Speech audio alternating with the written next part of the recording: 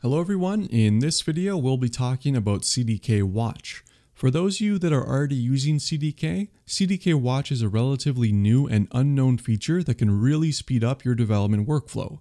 So in this video, I'm going to talk to you about what problem it solves, how it works, and then show you a usage example.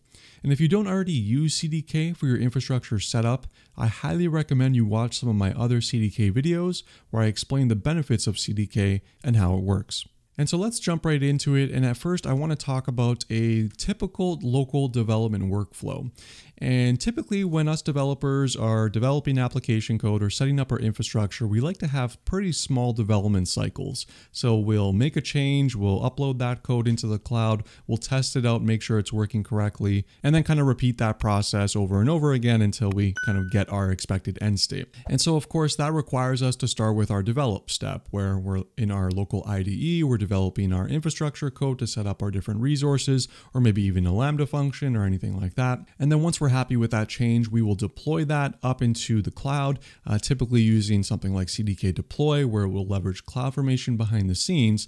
And the problem with this step, this deploy step, is that it can be pretty time consuming. Now, for those of you that are already using CDK, in order to deploy a new change for infrastructure into the cloud, a bunch of different steps need to be performed.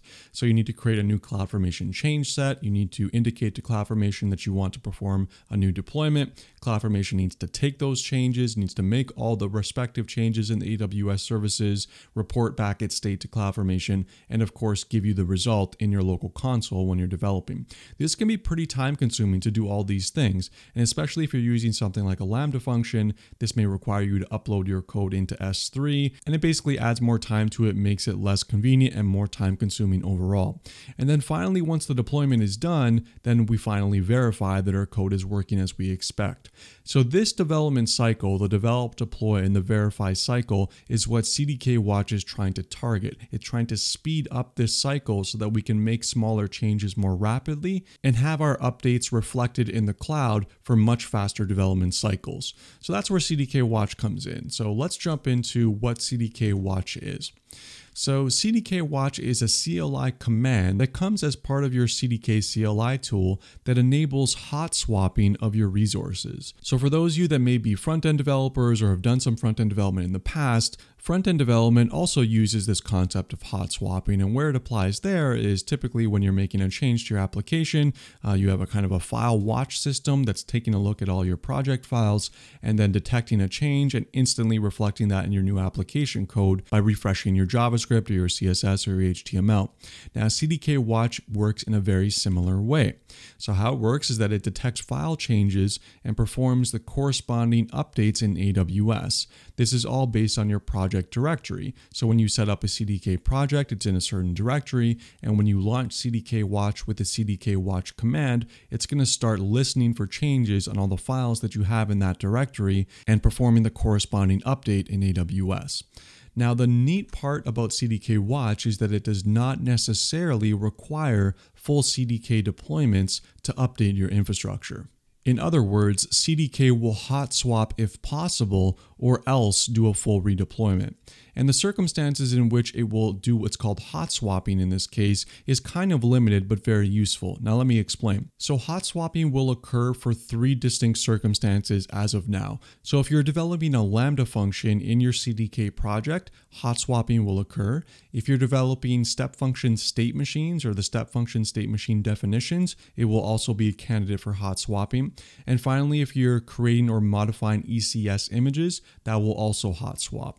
So hot swapping in this context means that as opposed to creating a new CloudFormation change set as you typically would in a full redeployment, CDK Watch will go ahead and directly call, for example, Lambda APIs to update your function code. So if you're making changes to your Lambda function code, it's going to automatically detect that and then call the Lambda function's update code API or update function, whatever it is, and immediately those changes are going to be reflected in your AWS account. So much faster than having to do a full redeployment, which introduces all these additional steps that need to occur through CloudFormation.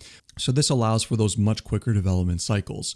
Now, obviously, if you're adding a new piece of infrastructure, like you're adding a new queue or you're adding an S3 bucket, then that means you're going to need to do a full redeployment. So any addition or removal of AWS resources will require a new CDK deployment. So because CDK Watch is in some cases going through CloudFormation and in other cases going directly to some of these AWS services via APIs, that means that CDK Watch is ideal for dev environments and not for production use cases due to a CloudFormation phenomenon called drift. And if you've never heard about drift before, it is when changes are made to your CloudFormation stack without CloudFormation knowing about it. And this can cause your application to get out of sync between what CloudFormation thinks it needs to update and what is actually reflected in your AWS resources. So you really want to avoid drift in any production use case. Using CDK Watch is definitely not suggested for production. For production, you just want to go through your normal CDK deployment workflow. However, if you're using CDK locally, then you definitely want to consider using CDK Watch for your development environment. So that's a little bit about what CDK is. Let's just take a look at a quick usage example to understand a little bit about how it works. So first it starts with us running the CDK Watch command in our terminal. And one small thing, you also need CDK version 2.0 or above. It is not supported for any version below 2.0. So you run CDK Watch and that triggers the system to start monitoring your project directory. So you can see here in this example, I was working on something where I was developing a Lambda function. So there's a whole bunch of different files here, a whole bunch of different directories, and CDK is starting to examine all the different files and waiting for a change to occur. Now, say for example, I make a change to my Lambda function code, which is a hot swap candidate as a reminder. CDK is automatically going to detect that. And so this is the subsequent screen that you'll see. So you can see that it's automatically detecting that a change occurred. And if you take a look closely in this little red box here, you can see I made changes to two different Lambda functions here. And because it was a function, CDK knows about that and it knows that it's hot swappable. So it will perform that hot swap by calling the update function API in your Lambda function. And just after a couple seconds or so, you can go and check that out in your AWS account and do some other testing there. So that's essentially how it works. Now, you may also be asking yourself, what about CDK Local Development? So a lot of us are using CDK, especially if you're developing something like a Lambda function, to run your Lambda function code directly on your development machine to see how it performs before you upload that into the AWS cloud. Now, personally, I believe that local development is still the preferred way as opposed to using CDK Watch. However, that may not necessarily be true for some circumstances, such as like SQS integration with a Lambda function, where you kind of need to have it set up on the AWS account in the cloud to start consuming those messages. However, I do think that local development is still the preferred way for making changes to your Lambda function, just because you can do a couple more things, such as generating your own test events, so you can pass those in directly, and then you can change them very, very quickly. You can also add debugger lines and step through your code incrementally to examine its functionality. However, I do think that CDK Watch is useful in some of these other circumstances. And if you have no idea what I'm talking about here with CDK Local Development, I do have another video, which I will link below, where you can learn about how to set up and use CDK for your Lambda function local development workflow. So if you enjoyed this video, check out these other ones on CDK on the right, and thanks so much for watching. I'll see you next time.